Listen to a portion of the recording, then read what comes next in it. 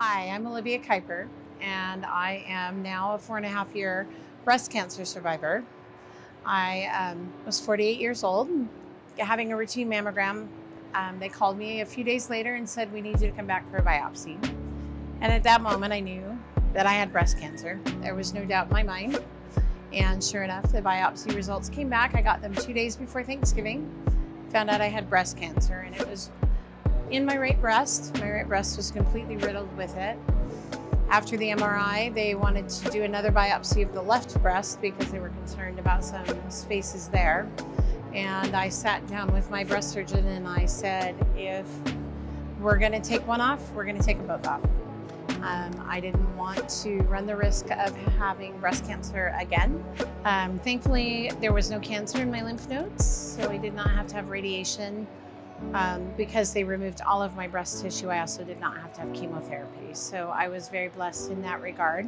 It was my breast surgeon who I worked with on just the mastectomy alone.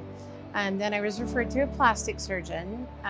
So it was a team surgery, plastic surgery and the breast surgeon. And the plastic surgeon would have just closed everything up had I not done reconstruction.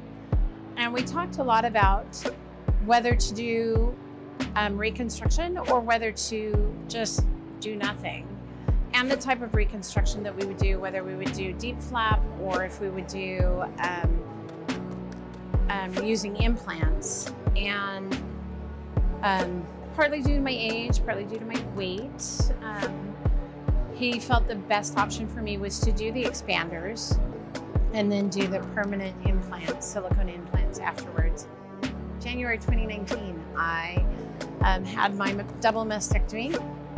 I was an E cup prior to my surgery. I woke up from surgery with expanders in and went from an E cup to a double A cup. When I woke up from surgery, one of the most feminine parts of my body had been removed.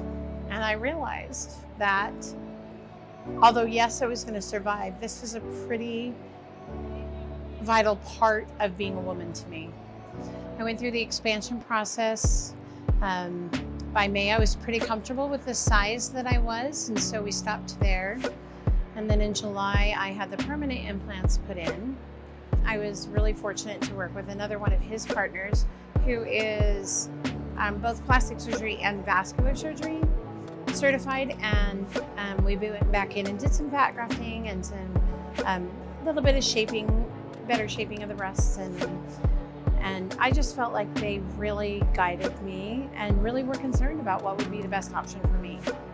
It's hard on the body, but I don't regret it. I don't regret my implants. I don't regret the choice that I made, and I'm grateful that there are options for women who go through breast cancer, who are healthy and younger, and that they can have reconstruction. And because of those options, I could have reconstructions. I'm grateful for my plastic surgeons. To other women who are going through breast cancer, who are given the option of reconstruction, I would highly recommend it. I mean, work with your surgeons, work with your doctors, make sure you're educated. That was really important to me, was to be educated and to understand what the whole process was. And I wanted to be able to present to anybody else that came along. I'm big on education. I wanted to be able to give them information. So for me, it was really important to get as much information as I could. So educate yourself. Definitely make sure that the plastic surgeon you're working with is a board certified plastic surgeon, and that they have some good experience and they can give you, hey, this is what we've done, even pictures. And I was shown pictures, I was shown, I was kind of shown a little computer image of what the surgery would be like. And I felt really, really blessed, again, to be with the medical team I was with. But I would absolutely recommend reconstruction if you're healthy enough for it, and that's a choice for you.